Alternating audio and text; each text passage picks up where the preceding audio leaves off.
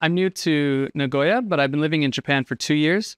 I first was living in Hamamatsu, teaching English and continuing language study that I started in university.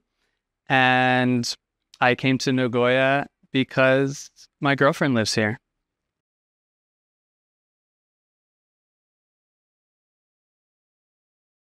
It took me a long time to graduate college. I first started at Lehigh University, and then I left to do an acting training program in the city in New York.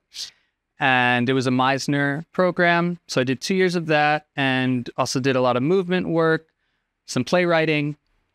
And I've actually produced my own original play at the New York Theater Festival.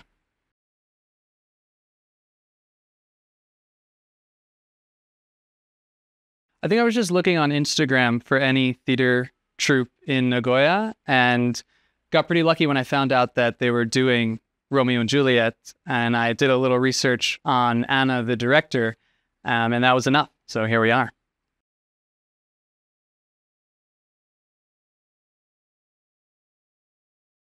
Yes, I like Shakespeare. Romeo and Juliet is actually my favorite play of Shakespeare's, but my favorite play overall is actually another play that Nagoya players did before I had moved here, Our Town. So I'm really happy that we share good taste.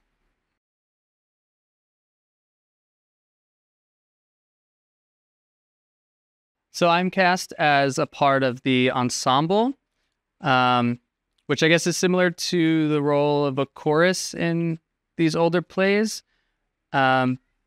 But surprisingly, I'm in a lot of the show.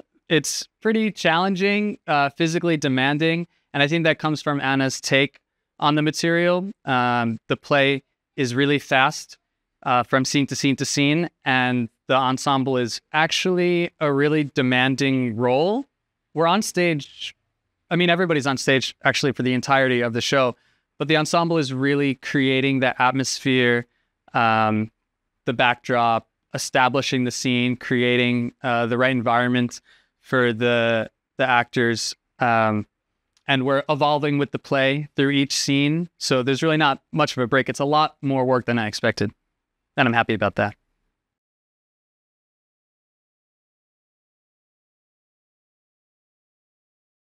I'd like to stay in Japan for a while to continue my language study. And I'm also producing my own show that I wrote later this year.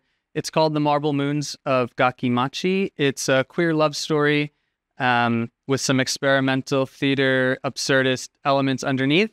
It's going to be at Nanjare Theater later this year during Transgender Awareness Week. And if you go to stagecam.com, that's stagekam.com, you can find out more information.